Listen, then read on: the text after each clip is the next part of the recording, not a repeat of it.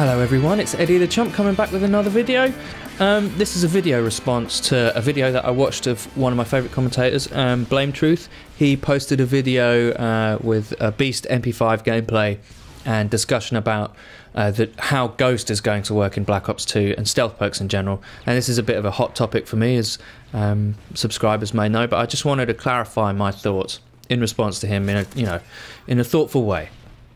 Okay, so a lot of big YouTubers, especially those that have a rushing style, make the argument that the game would be better off without stealth perks, things like Assassin, things like Ghost.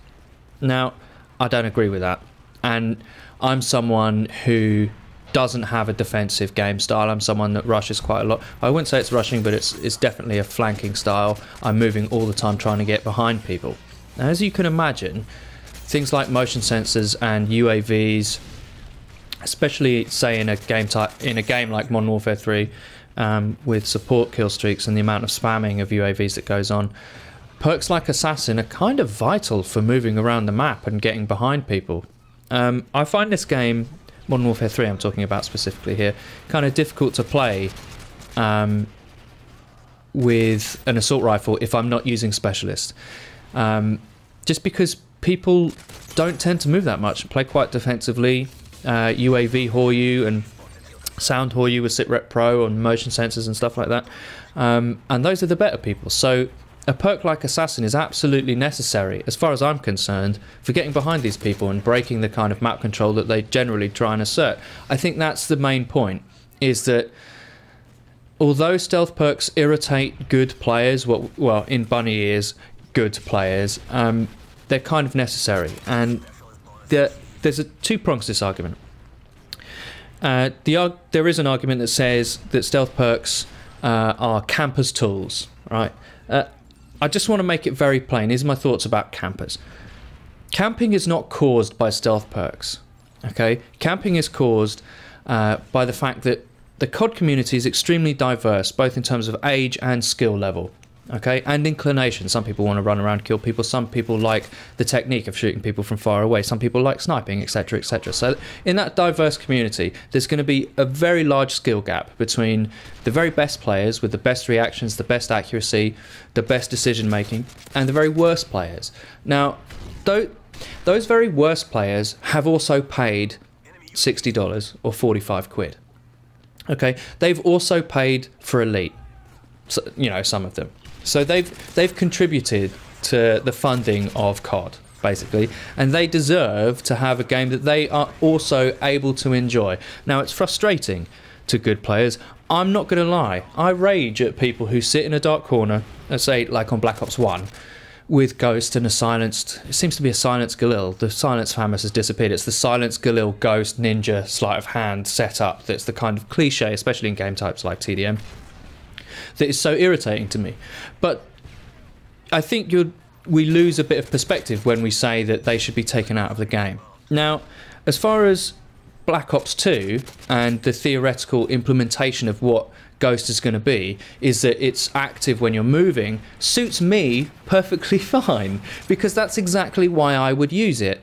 And it's perfectly fair, I think, to say that that's the way it should work. It shouldn't help you sit in a corner. You don't need any help. The fact of the matter is if you're sitting in a corner waiting for people to walk past, you're not very good. I don't care what Wings of Redemption says. I'm sub to Wings of Redemption. I watch his videos, but I don't necessarily I don't find his gameplay necessarily that exciting. It's kind of weird. It's a weird fascination. It's totally different to the way I play, so it's kind of interesting for me on that level. And that's not trying to be patronizing, it's just the truth. But he is not as good as someone like Ronaldinho. He is not as good as someone like Optic Scumpy, and they don't camp. Like, when they play pub matches, that's not how they play. They get in people's faces, they get in spawns, they dominate with their quite superior connections, and their quite superior skill. And that's exciting to me. I like watching that sort of gameplay, and that's the way that YouTube has changed Call of Duty. That's the style that's dominant at the moment, whereas before, when COD 4 started out, then, Wings of Redemption was seen as an example of what a good player was. It's obviously moved on since then. But I lost my train of thought. Anyway, yeah, Black Ops 2 and Ghost. It's fine how they're going to do it. I just feel that when you say, oh, there's a style of gaming that I don't necessarily like, that it should be gone from the game, it's not short-sighted, and I don't want to be insulting, but it's kind of, it's inconsiderate. It's not being objective, if that's even possible.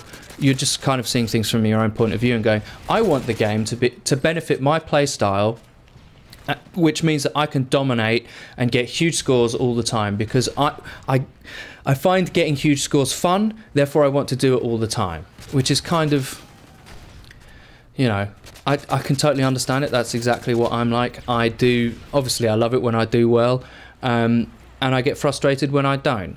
But the simple fact of the matter is that they've paid for the game too, and no matter how much it's frustrating, you have to kind of respect that.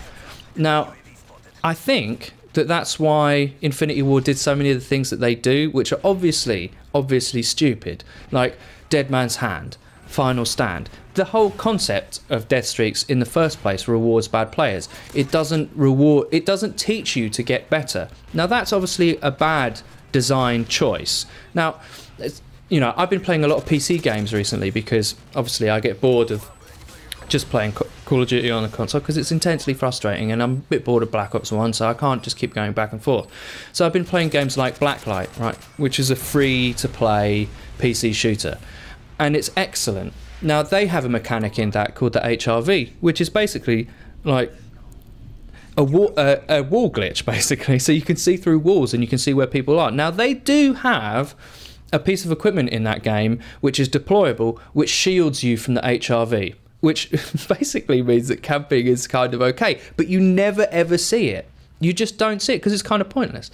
The KDs in that game are so much more even than they are in COD. Like, people finish, you know, I'm 30-0. Like, you don't really see that, and it's because of that mechanic, which renders camping pointless. Now, PC gaming does have its own problems, its problematic elements. Like, instead of campers, you don't really get it. Even on games like COD 4, even Call of Duty, you don't get it on PC, really. But you do get, like, cheaters, people who use head glitches. So, not head glitches, like mods to make sure that they hit you in the head. So, we've got to decide which is worse. You know, I know which one I think is worse. Well, I hope you enjoyed that. Yeah, please like and subscribe. Go to my channel, check it out. Help it grow. Cheers.